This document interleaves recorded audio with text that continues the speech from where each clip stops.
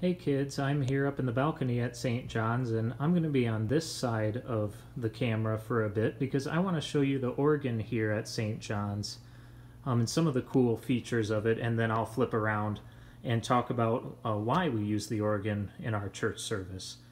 So here's the organ, and as we step up and look on the other side of it, you see it looks a bit different than a piano. It has two different sets of keys here, and then it's got a set of keys for the chimes outside, and then it even has foot pedals that has a full scale of notes down there too.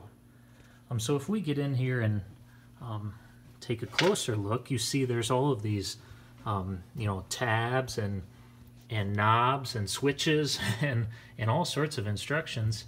And you can see if we get closer, all of these tabs make a different sound. So you especially see over in this area things like flute,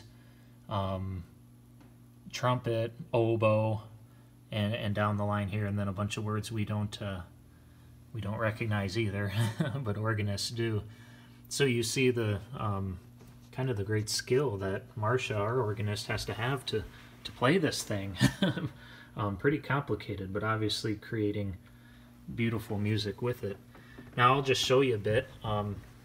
Well, here, I'll do it with my hand because I can't sit and hold the camera at the same time. These foot pedals, they're all making music at the same time too.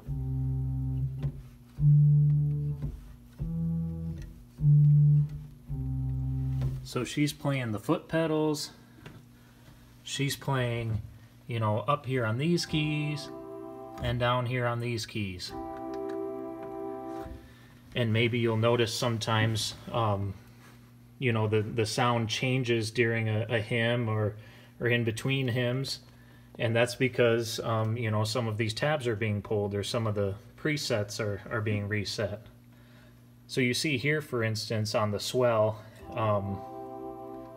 you get that sound, and if we flip all these tabs and put them all on, well, then you'll get bigger sound.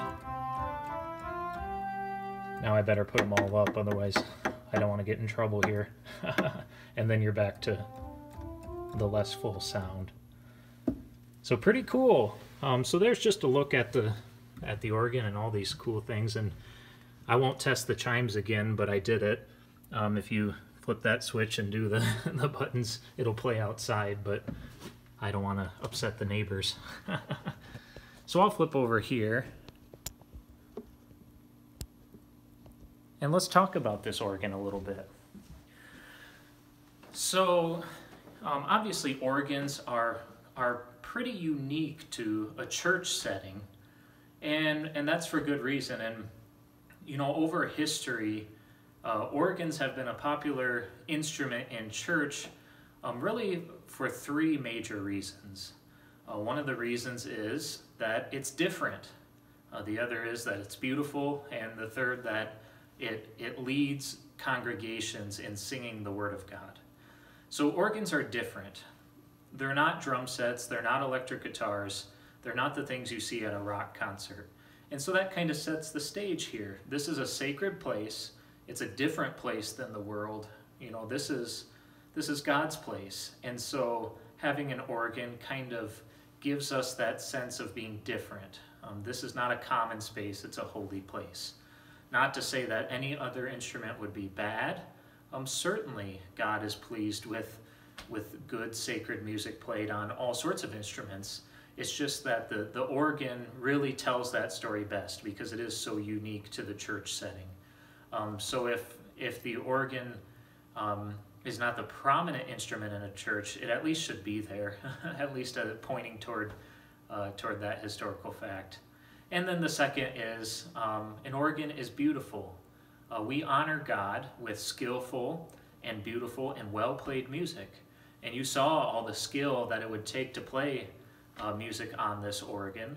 And we seek to put skilled organists in our churches, and if they're not skilled, to teach them and help them to honor God with the beauty of that music.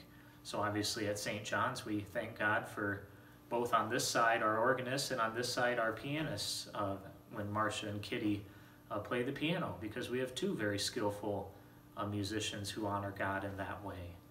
Now, the third reason that an organ and, in a secondary way, a piano are good instruments for church is because they do a good job of leading the congregation in singing.